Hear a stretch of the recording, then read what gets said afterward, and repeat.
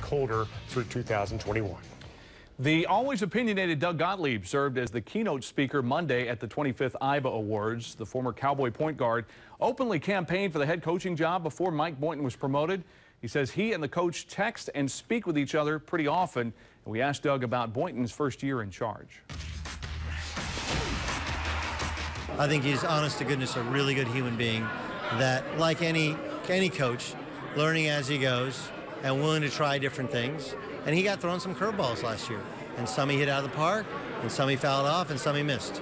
But I really like the human being that he is, because I think all the other stuff aside, that's really what it's about. You know, it's about what type of person you are, what type of people you recruit, what type of people represent your school, and can you get more out of your talent than, you know, some preseason prognosticator may believe.